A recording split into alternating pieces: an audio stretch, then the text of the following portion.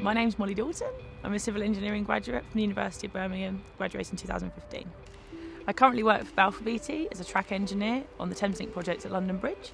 My job is to plan track renewals, so Monday to Friday I'm office based. My job is to make sure we've got all the labour, machinery and materials to plan the track renewals, make sure that everything gets there in the right time and that we can actually take the track out and put new track in a 24, 54, however long period, sometimes bank holiday weekends as well. My job is to make sure that all the track can go in on Monday morning and then trains can carry on running again.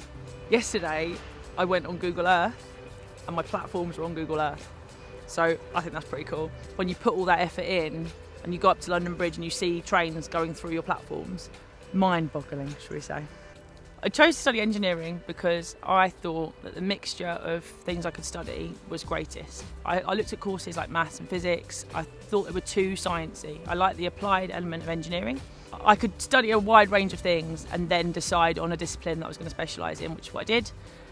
So my master's project was in railway, and then I took that further for going into railway in the future. So my time at Birmingham really well prepared me for the outside world. I had a great time here. Obviously I did a lot of different modules, so I studied things like construction management, studied things about transport policy, did a lot of group projects, so that taught me how to engage with other people.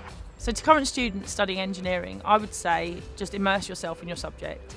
When things are hard, when you're studying a lot, when it's towards the end of the year and perhaps you don't have the energy you had at the beginning of the year, take time out. Go into Birmingham, have a look at all the engineering stuff that's going on, book a visit somewhere, send an email to somebody.